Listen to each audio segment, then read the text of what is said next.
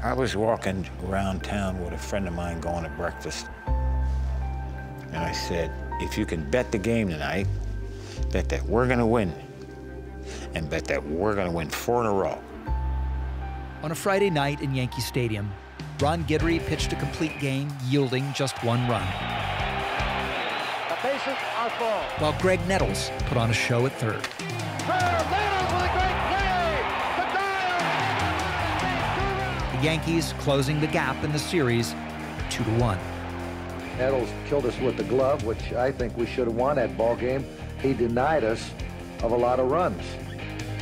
I think one of the best virtues of our team was a short memory, and you need that in baseball.